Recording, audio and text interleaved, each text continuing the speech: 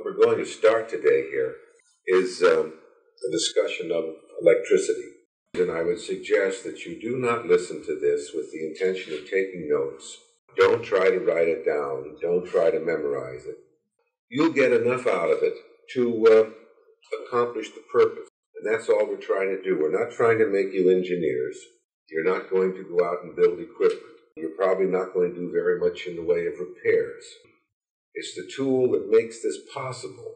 And therefore, it seems to me that any course would be a little lacking if there wasn't some reference to the medium that makes your profession possible. Now, you can all drive automobiles, but that doesn't necessarily mean that you know how an internal combustion engine works. And I don't even know all the details of the smog devices they've got on my car because I can't figure out what they're doing yet half the time. And one of the reasons for doing this is for your future protection.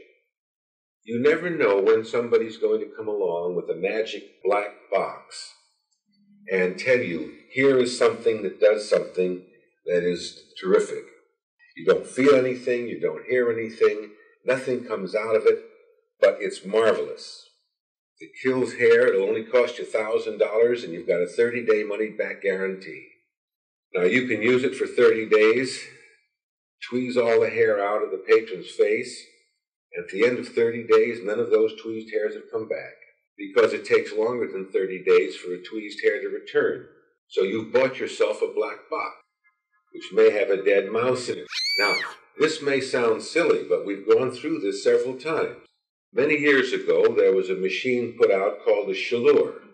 It was a little black box, about so big, and had 2 needles on it. You put the 2 needles down into the follicle, and sparks jumped across the 2 needles.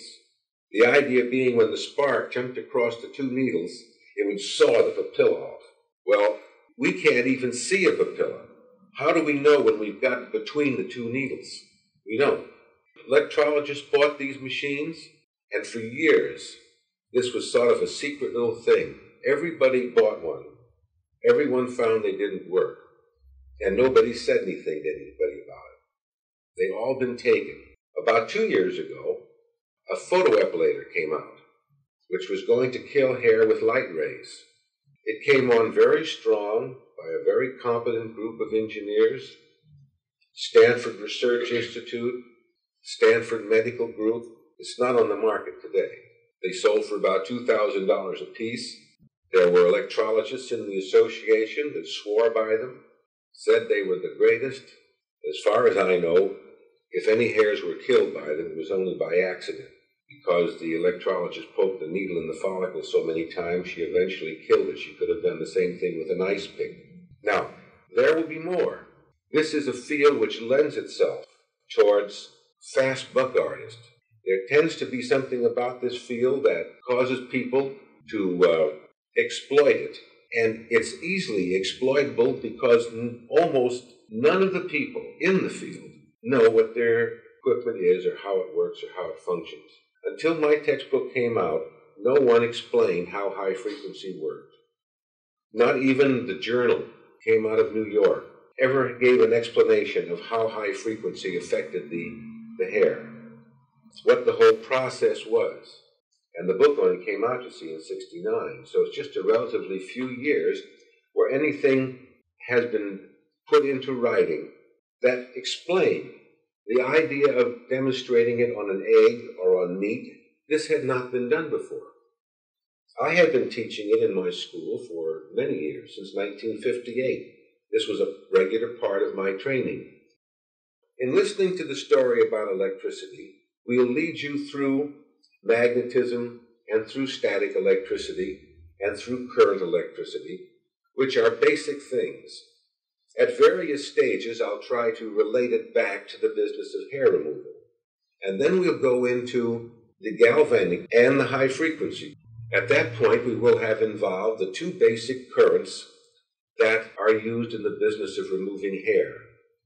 Now, as far as I know, there is no third current available to electrologists. I know of no other current that could be used in this particular field. You might say microwave. That's a kind of high frequency.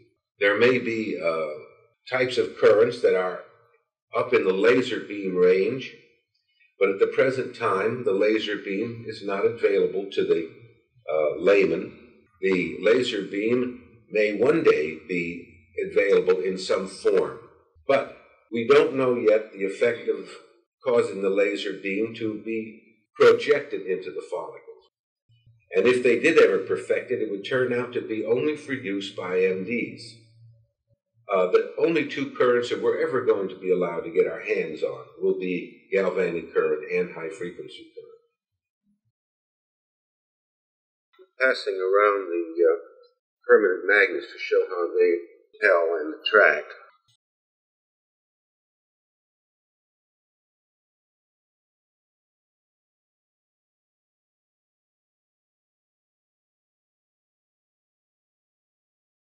Now we'll use just the one magnet first.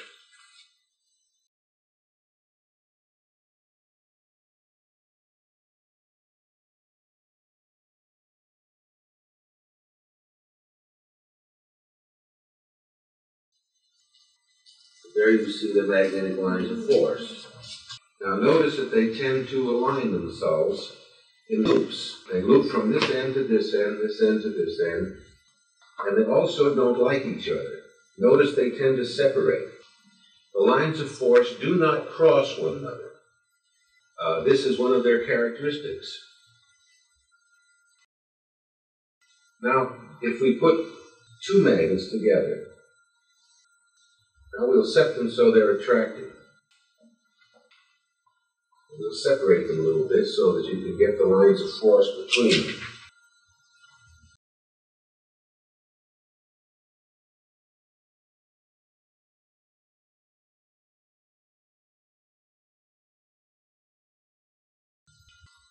These things are called magnetic lines of force.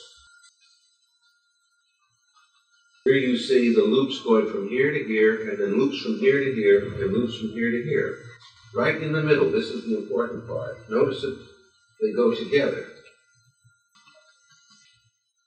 The lines of force tend to go straight across in the middle there.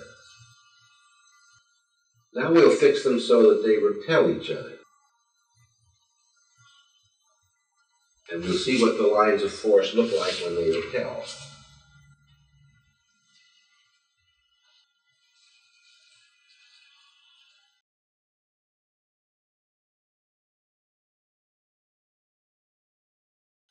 Now notice right there in the center.